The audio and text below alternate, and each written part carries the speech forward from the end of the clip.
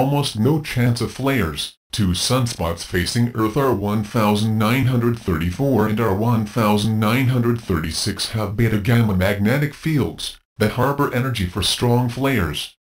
Both sunspots have been quiet for days, however, and they show no signs of an imminent eruption. This has prompted NOAA forecasters to place low odds on flares today, a 25% chance of M flares and a 1% chance 10 flares 2 years after a new underwater volcano appeared offshore of El Hierro in the Canary Islands. Earthquake swarms and a sudden change in height suggest a new eruption is brewing near the island's villages, officials announced today, December 27.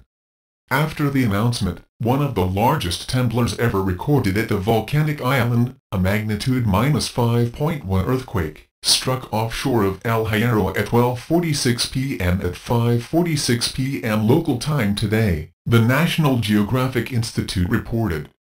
Residents on the island reported strong shaking, and the quake was felt throughout the Canary Islands, according to news reports. The earthquake's epicenter was 9 miles 15 kilometers deep. Before the earthquake struck early this afternoon, the island's volcano monitoring agency, Volca, had raised the volcanic eruption risk for El Hierro to yellow.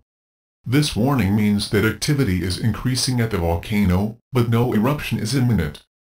A similar burst of activity prompted a yellow warning in June 2012, but the volcano soon quieted down.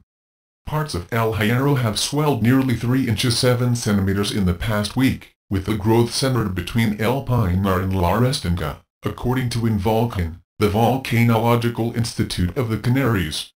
More than 550 earthquakes rattled the island between Monday and Wednesday, also centered on La Restinga. About 30 of the earthquakes were greater than magnitude 3, Volcano said. The earthquakes are triggered by magma rising underground, fracturing rocks and swelling the surface, as the hot rock reaches upward. The earthquake swarm corresponds to a new magmatic intrusion, Volcano said this morning in a statement. Today's preliminary magnitude -5.1 earthquake was on the opposite side of the island from the ongoing swarm.